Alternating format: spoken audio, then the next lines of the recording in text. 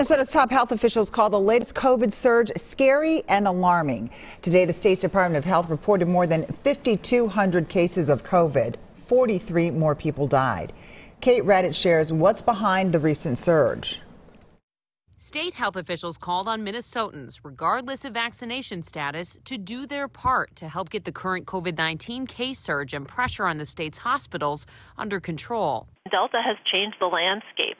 And so, yes, it's really important that all of us, including those of us that are vaccinated, layer our mitigation. We want to make sure that we're masking, that we're testing as appropriate, that we're, distancing. MDH says the recent surge is the result of a combination of factors, including the contagious nature of the Delta variant and waning immunity as people get further out from their first vaccine doses. It's the relaxation of mitigation by a lot of people in a lot of circumstances, a lot more circulating going on without masking and so forth.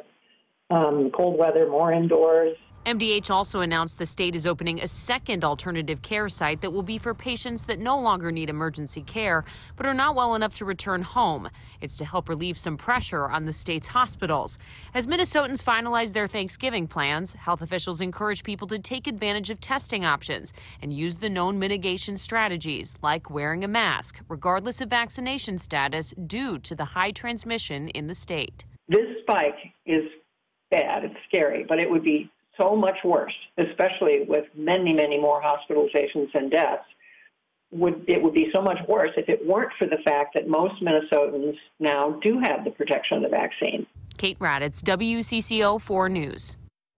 Health officials said the best layer of protection for the holidays is the vaccine. The new timeline for approving a vaccine for children under the age of 5 is early 2022.